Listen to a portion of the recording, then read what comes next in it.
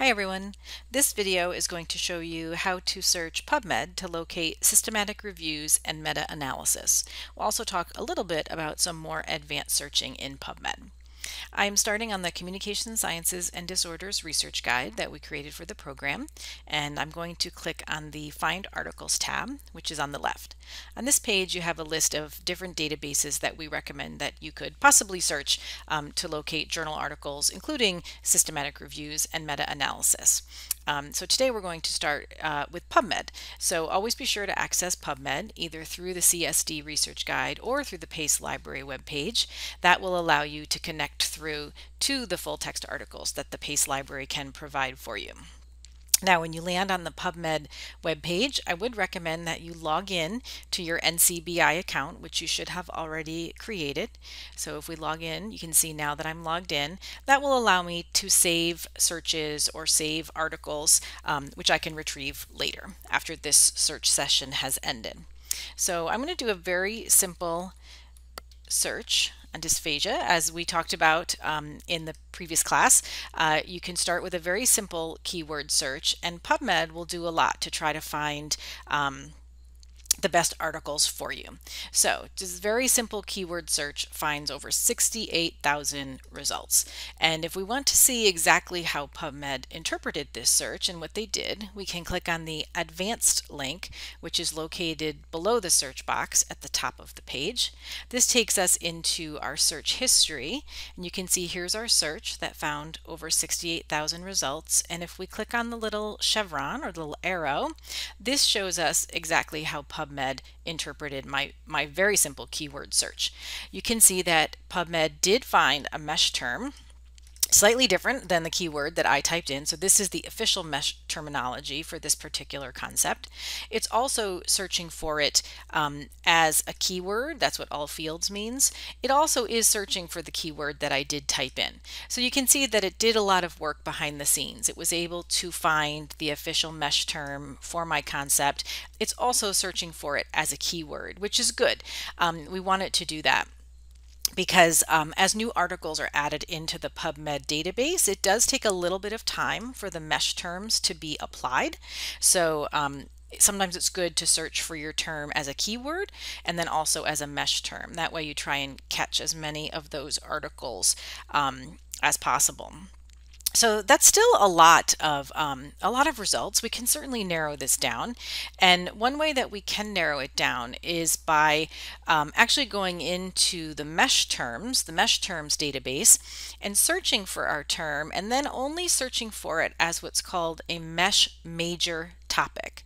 So the articles in the PubMed database, somebody has actually looked at, decided what is it about, and they assign the mesh terms, and then specific ones are tagged as the major topic of the article.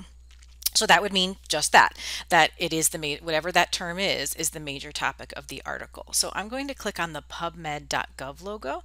That takes me back to the main PubMed page, and then I can scroll down, and under Explore you can see that's where I'm getting the link to the mesh database. So now I'm searching the mesh database. So I'm not searching PubMed for articles, I'm searching the mesh database. And you can see that it finds my mesh term. This is what we saw in our search before. And if I click on this mesh term, I can read the scope note, which is the definition for the term, so I can confirm if it's the appropriate term. There are all these subheadings. I could limit my search if I wanted to, but at this point I'm going to only restrict to mesh major topic. So you see that this little checkbox right here, this is going to tell PubMed, retrieve the articles where this term is actually the major topic of the article. So that should help to focus my search a little bit. So now I need to add to Search Builder over here on the right, and you can see that it's put my mesh term or my mesh phrase here, and you can see that it's labeled with the abbreviation for major topic. And now if I click and search PubMed, we should get some fewer results, and we do. We still have a lot, so 38,000. However, these articles have all been identified with dysphagia as a major topic based on the mesh heading. So I'm going to use the filters on the left to do a little bit more narrowing down. So I'm going to click to limit by publication date to the most recent 5 years, and you can see that took me down to 6,000 results or so. I can also use the article type filters on the left to search only certain article types, certain types of publications, and you can see systematic review and meta-analysis are both included here. And these are really top-level, high-quality evidence articles that you'll want to look for. So I'm going to click on systematic review. That took me down to 221. That really took it down. I'm also going to click on meta-analysis. That took it back up a little bit to 275. So now we have these articles, mesh major topic, published in the past 5 years, which are systematic reviews or meta-analysis. Okay, so we've got all of these articles that we can now start to take a look at and browse through. We can click on the title of an article and learn more about that article. We can read the abstract. We can see exactly how this systematic review or meta-analysis was conducted. In a systematic review and a meta-analysis, they are reviews of existing research studies and existing literature. So you can see that a literature search was performed by 2 authors in consultation with a medical librarian.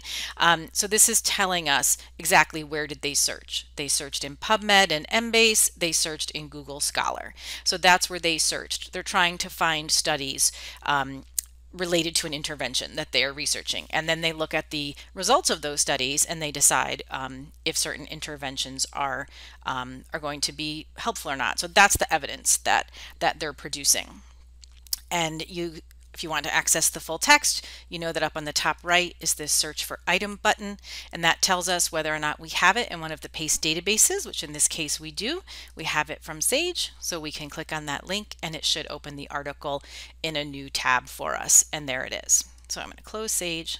I'm going to close search for item, and there I am back at my PubMed results. So I'm going to go back to my search results. And I do want you to see, so say that some of these are good articles or good reviews that I've decided I want to save for later. So I can click and mark those. And then at the top, you can see there's a few different options here. You could email a list of articles to yourself if you wanted to, or you could send to your collections, which is part of your My NCBI account. So if I send to collections, I can add to an existing collection, and I already have a few, or you can create a new collection. So if I create this new collection and click add, now I can see new items were added to your collection, and I can see that by clicking to go to my NCBI dashboard. And now I can see that over here on the right, these are all the collections that I currently have, and there's the one that I just created. So I also have saved searches over here on the left, but here's the collection that I had just created. So I'm going to go back into my list of results, and so this list of results, like I said, so it's 275 results, and these are systematic reviews or meta-analysis. Now you can save them to collections in your NCBI account. You can certainly do that. Another option is you could save certain articles into a spreadsheet. I did put a link on the CSD research guide where you can download this spreadsheet in Excel, or you can access it in Google Docs and you can make a copy of it for yourself. So this would be another place that you could kind of log and keep track of different research studies, and then as you go through and you look at your list of studies that you've collected, you could decide which are the ones that you're going to use for your own practice or your own research. So it is a matter of kind of going back and forth and copying and pasting from PubMed into the spreadsheet, but you can certainly do that. So you would want to copy the citation. So if you click on the article title and you're viewing the article information, over on the right, there's this button that says Cite, and you can switch to APA format, and you could just copy that citation, and then you could paste it into your spreadsheet. You may have to wrap the text. There you go. So it displays a little bit better. And then you could say, okay, what type of study is this? You could summarize the results. So for your own quick reference after today, you could see that. You could put today's date. You could say which database you searched. That would kind of remind you, like, where did you find these different things? Did you find it in PubMed? Did you find it in another article or another database? It's good to keep a log. You can either do it in an Excel spreadsheet like this, or you can, of course, do it by saving things to your MyNCBI account. It's really up to you how you prefer to do that. So this video showed you how to search PubMed, limit your results to just systematic reviews and meta-analysis. And we also went to the MESH database and we searched for our concept, our keyword, and we searched it and limited it just to the major topic of articles because we were so overwhelmed with results. So that allowed us to focus our results in this search. If you have any questions, don't hesitate to go to the library homepage at library.pace.edu. You can click on Ask a Librarian, or you can always post in your Blackboard course show where usually there's someone there who can help answer your questions as well. But please do feel free to go to the library homepage, click on the Ask a Librarian button, and someone will be able to answer your question.